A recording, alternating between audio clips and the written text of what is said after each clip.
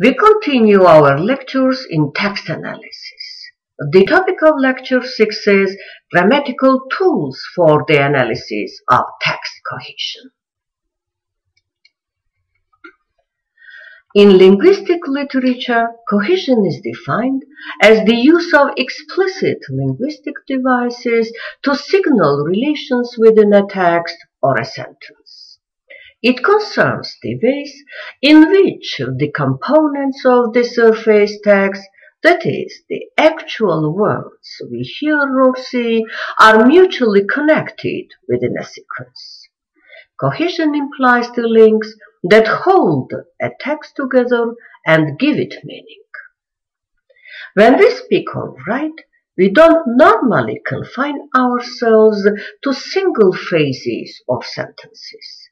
We string these together to make a connected sequence. And there are words in our language that are particularly designed to enable us to do that. Consider, for example, the piece of writing from McCarthy. One day, a lady came into our street. She had a brightly colored bonnet which seemed out of place there. It had 3 feathers and a broad blue ribbon which fluttered gaily in the breeze. There are a number of phrases and words here which indicate that all the sentences belong to the same little story. In the second sentence, for instance, the word she clearly refers back to the phrase a lady. Similarly, the lexeme there looks back to our street and is only comprehensible because of that link. In both the second and the third sentences, the word which relates to the much longer phrases, a brightly colored bonnet and a broad blue ribbon respectively. And in each case, it enables the grafting of a second clause onto the main one. These words ensure that sentences are cohesive and form a recognizable text. While analyzing a cohesive means of language, we would refer to Halliday and Hassan's work Cohesion in English, which is regarded to be the most influential account of this textual phenomenon. There are 2 main types of cohesion, grammatical and lexical. Halliday and Hassan identify 5 general categories of cohesive devices that create or signal coherence in text. They are reference, including coreference, ellipsis, substitution, conjunction, and lexical cohesion. Stanford Encyclopedia of Philosophy defines reference as a relation between expressions and what the speakers use these expressions to talk about. In the assertion, George Bush is Republican, the proper name George Bush refers to an individual, particular individual, an individual about whom the speaker is going to inform something. The general questions concerning reference are: how do words refer? What is the mechanism of reference? Grammatical cohesion of the text is mainly achieved through coreference, that is, the relationship between lingual signs designating the same entity in the world of the text. Coreferential items in English include personal pronouns he, she, it, they, demonstratives this, that, these, those, the definite articles, and items like such as. The opening lines of a famous English novel, Jude the Obscure by Thomas Hardy, show different types of reference at work. I'll read this text. The schoolmaster was leaving the school, the village. And everybody seemed sorry. The miller at Crescombe lent him the small white tilted cart and horse to carry his goods to the city of his destination, about 20 miles off, such a vehicle proving quite a sufficient size for the departing teacher's effects. In this microtext, the italicized items refer. For the text to be coherent, we assume that him in the sentence lent him the white tilted cart as the schoolmaster introduced earlier. Likewise, his destination as the schoolmaster's destination. Reference for the pronouns him and his can be confirmed by looking back in the text. The phrase such as also links back to the cart in the previous sentence. The novel opens with the schoolmaster leaving the village. The use of the definite article implies the questions. Which schoolmaster? Which village? On the previous page of the novel, the two words at Mary Green stand alone. So we reasonably assume that Mary Green is the name of the village and that the character is the schoolmaster of that village. We are using more than just the text here to establish reference. The author expects us to share a world with him independent of the text, with typical villages and their population, including everybody, their schoolmasters, millers, etc. Linguists point out that cohesion can be achieved through the use of the following coreferential devices. Looking backward, that is anaphoric reference, looking forward, that's cataphoric reference, and looking outward, that is exophoric reference. Anaphoric reference is the most common type of reference used subconsciously in everyday conversation and writing. It occurs when the writer refers back to someone or something that has been previously identified in order to avoid repetition and be more compact. In Greek, the word anaphorein had the meaning to carry back, to refer. It is known that human mind is rather limited in its capacity to store surface materials long enough to work on them. Anaphoric use of pronouns shorten and simplify the surface text without any difficulties for the reader. For example, there was an old woman who lived in a shoe. She had so many children she did not know what to do. In this well-known children's rhyme, the pronoun she makes it unnecessary to keep saying the old woman who lived in a shoe, the old woman, or even the woman. Usually, items such as he and him, she and her, or then can be decoded without major difficulty, whereas other items such as it, this, and that may be more troublesome because of their ability to refer to longer stretches of text. Halliday and Hassan provide the following example. It rained day and night for 2 weeks. The basement flooded and everything was under the water. It spoiled all our calculations. Here, the pronoun it seems to mean the events of 2 weeks, or the fact that it rained and flooded. That is, the situation as a whole rather than one specified entity in that situation. Matters become more complicated when we look at this and that in written text. McCarthy compares two texts to illustrate the functional semantic peculiarities of these pronouns. I'll read then the first text. You may prefer to vent your tumble dryer permanently through a non-opening window.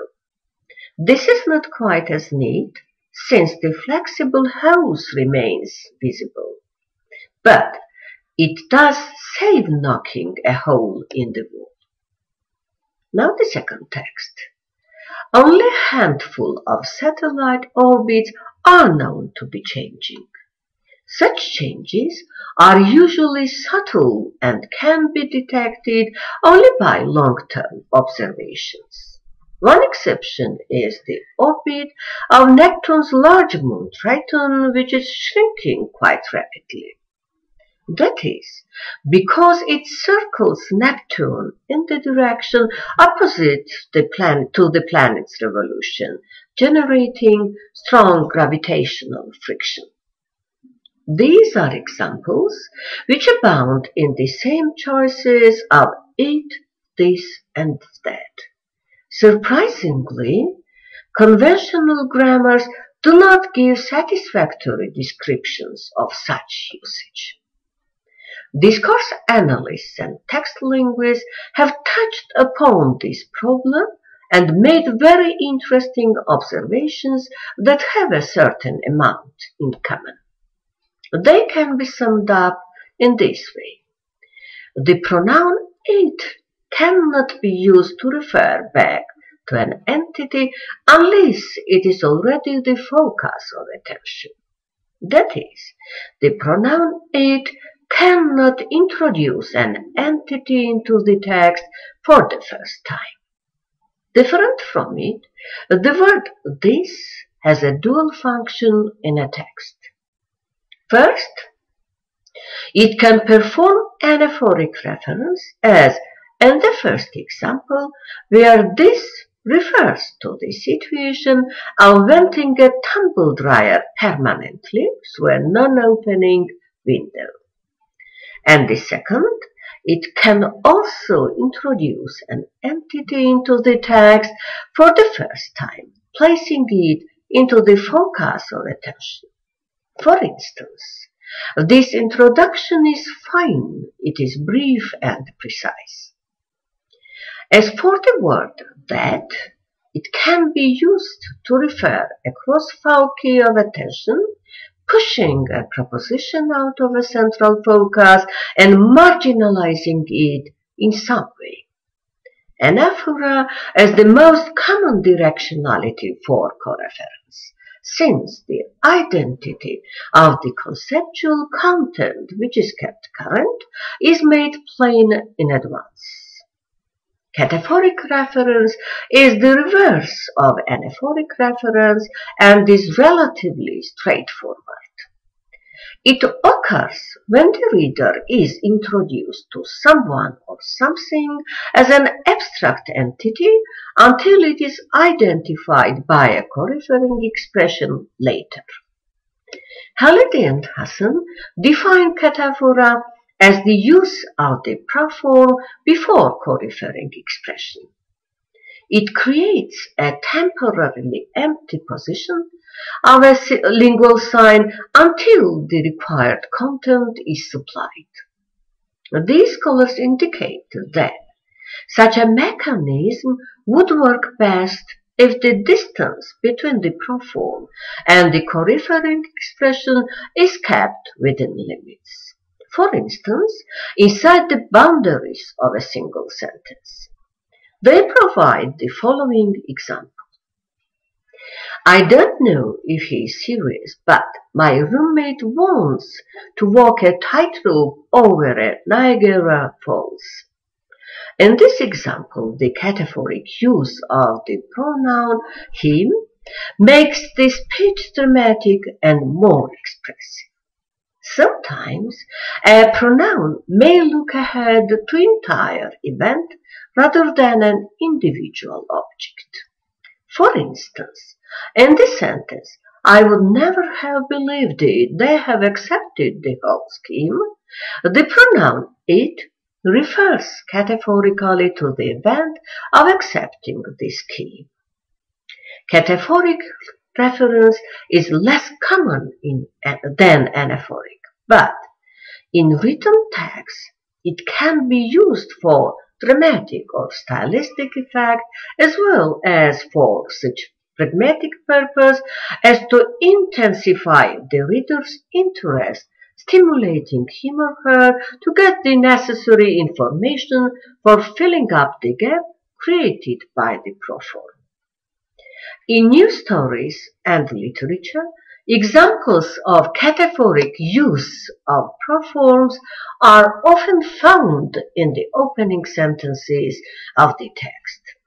The initial use of cataphoric reference is considered as the manifestation of the author's communicative strategy to engage and hold the reader's attention with a read-on and find-out message. McCarthy substantiates this statement with the following text, which represents a newspaper article. I'll read this text. She claims Leo Tolstoy as a distant cousin. Her grandfather was Alexei Tolstoy, the famous Red Count who sided with Lenin's revolutionaries.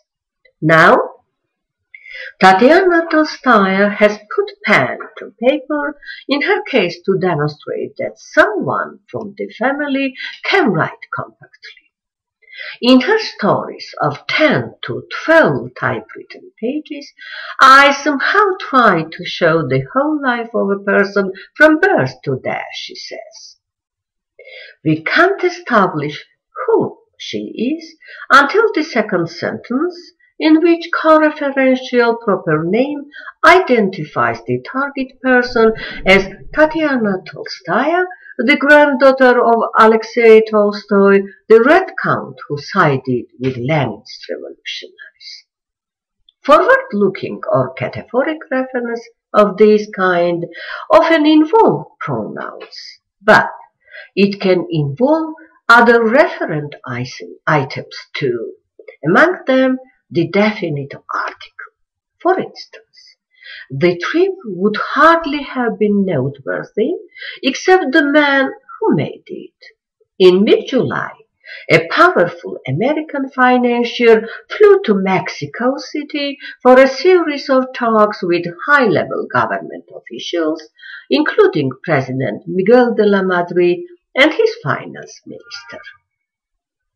It should be noted that both examples of cataphoric reference are taken from the same issue of Newsweek's, which underlines the most characteristic function of this phenomenon.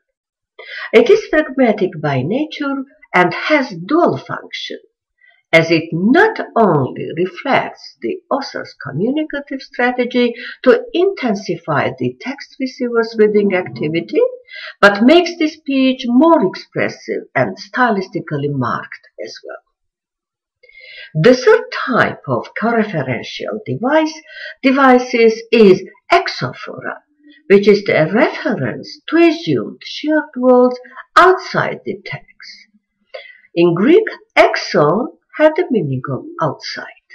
There are three main types of exophoric reference. The first type of exophoric or outward reference is used to describe generic or abstract situations in writing. It occurs when the writer chooses not to identify a person or a thing, but instead refers to them as abstract entities by generic words such as everyone, everybody, everything, and so on. For instance, everybody loves his own mother, or no one drives a car when he or she is drunk. The second use of exophoric reference is aimed to identify the referent which is not in the immediate context, but is assumed by the speaker or the writer to be part of a shared world, either in terms of knowledge or experience, when anaphoric or cataphoric reference does not supply the necessary information. In English, exaphoric referential items are actualized by the definite article or demonstratives, this or that. For instance, the government are to blame for unemployment. It could be odd if someone replied to this statement with the question which government.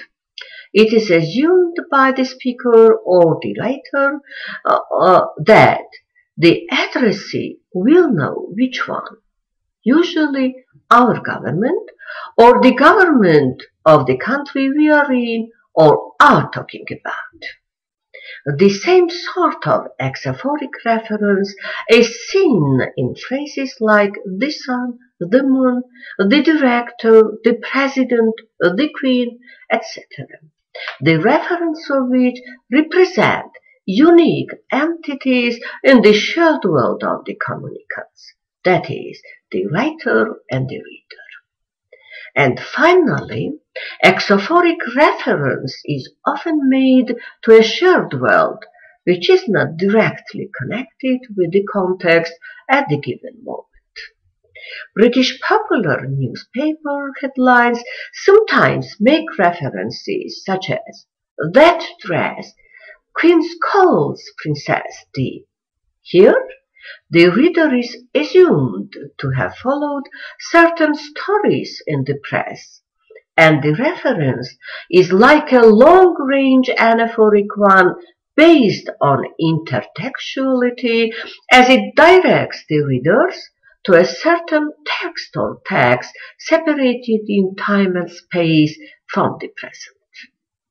Another grammatical cohesive device is ellipsis. It is the omission of elements normally required by the grammar, which the speaker or the writer assumes are obvious from the context and therefore need not be raised. This is not to say that every utterance which is not fully explicit is elliptical. Most messages require some input from the context to make sense of that. Ellipsis is distinguished by the structure having some missing element. In face-to-face discourse, the omission of compulsory structural elements in the utterance is predetermined by the physical environment of the communication. For instance, if two people have to peel and fry potatoes, and one says to the other, "You peel and I'll fry," the fact that peel and fry are usually transitive verbs requiring a direct object in the surface structure is suspended because the context supplies the object. In other words, structures are fully realized when they need to be.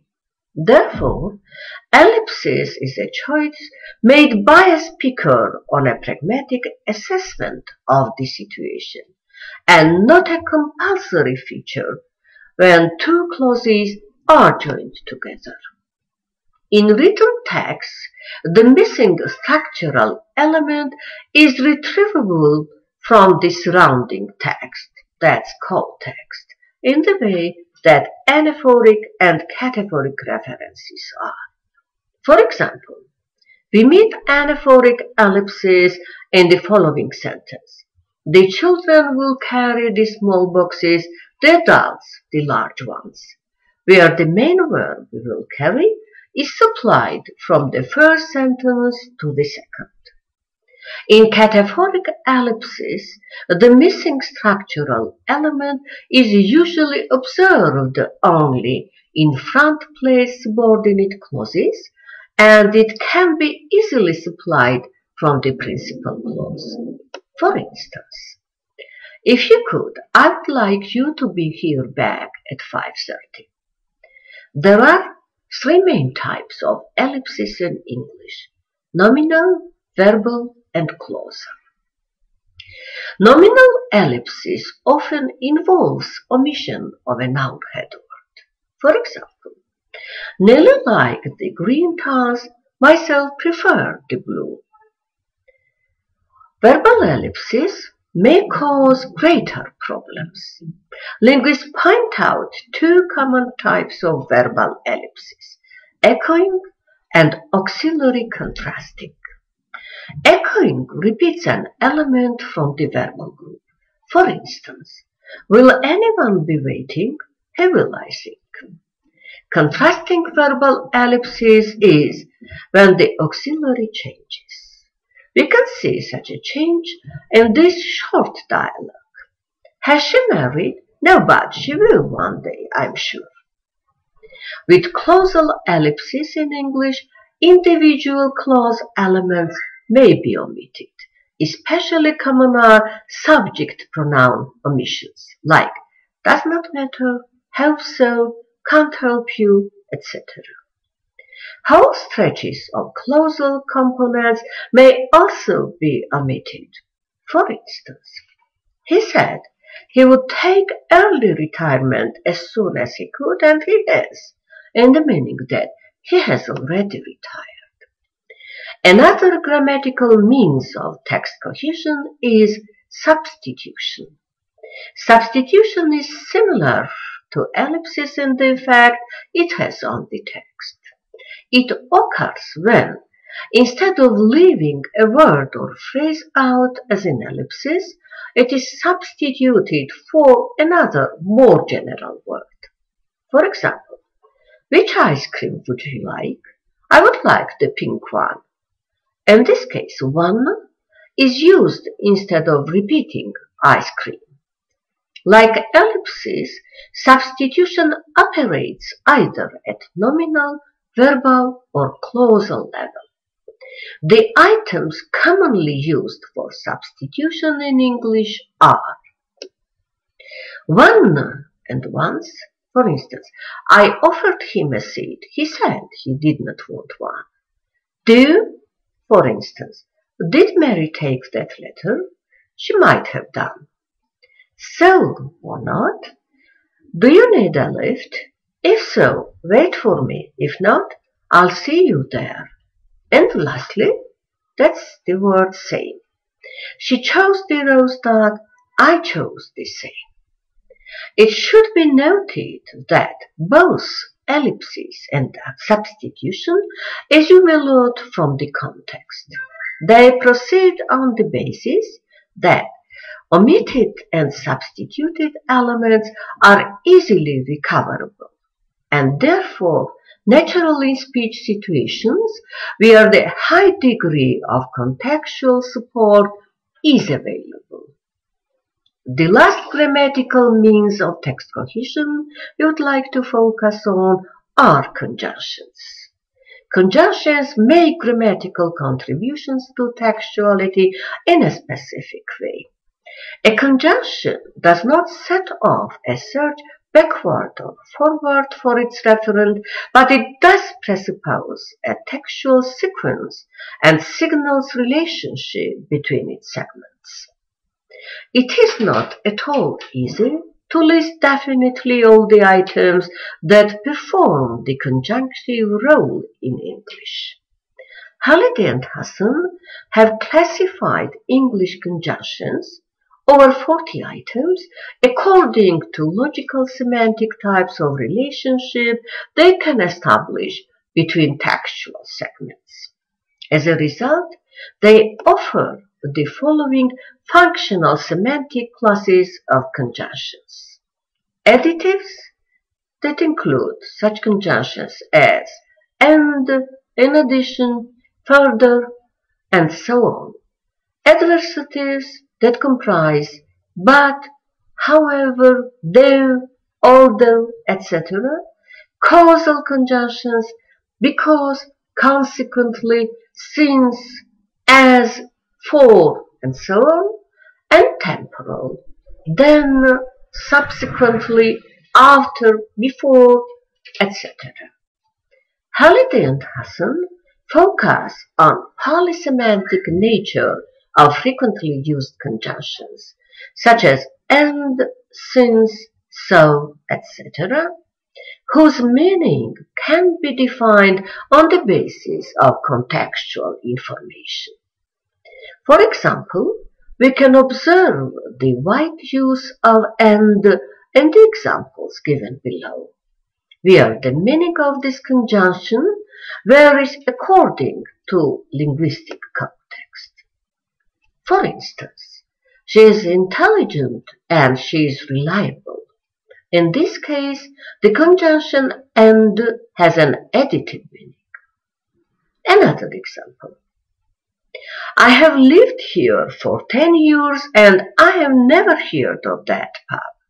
This time, the conjunction and has an adversative meaning and can be substituted by the conjunction but. Or, he fell in the river and caught a ship. In this case, the conjunction and has a causal meaning. And finally, I got up and made my breakfast. Here, the conjunction and expresses temporal sequence. Thus, we have discussed grammatical means of text cohesion and the mechanisms of their functioning in the text.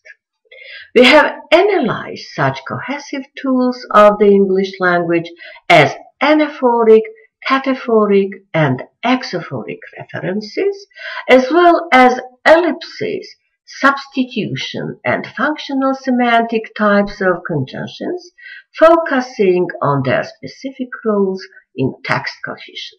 That's all. Thank you for attention.